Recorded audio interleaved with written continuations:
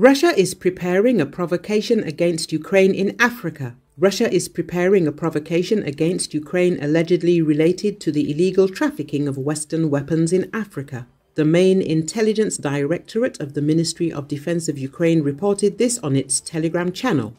It is noted that against the backdrop of the weakening positions of Russia and its proxy forces on the African continent, enemy intelligence services are preparing another information special operation directed against Ukraine. In particular, the Kremlin will try to accuse Ukrainian special forces of allegedly using weapons of foreign origin during hostilities in the Republic of Sudan. To do this, Russian propagandists plan to publish in the media, in particular in Libya, ordered publications and fabricated photographs of captured weapons of American origin, previously captured by mercenaries of the so-called Wagner Group during the war in Ukraine, the statement says. It is noted that the purpose of such publications is to discredit Ukraine and its partner, as well as to accuse Western allies of uncontrolled arms trafficking with the participation of Ukraine. The Kremlin will also try to emphasize that elite Ukrainian special forces are participating in combat operations in Africa at a time when Russia is waging a genocidal war in Ukraine itself. The main intelligence directorate of the Ministry of Defense noted.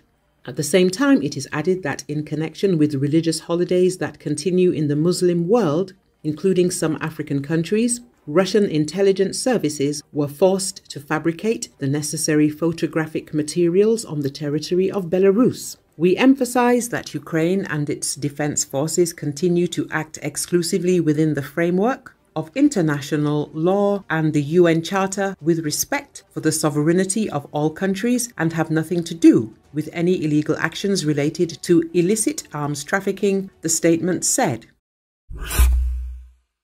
Armed police have been deployed in the center of Paris following reports of a threat to the Iranian consulate. A police source told Reuters the man was seen entering the consulate, carrying what appeared to be a grenade and explosive vest.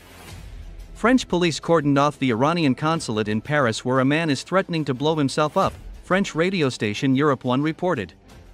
Service was interrupted on a nearby metro line for security reasons, the RATP metro company said. Neighboring streets in the city's 16th district in the center was cordoned off. The area around the consulate, which is close to Trocadero and the River Seine, is popular with tourists, and the Paris metro was suspended in the nearby area, transport officials said. It was unclear whether the incident had any link to the escalating tensions between Iran and Israel.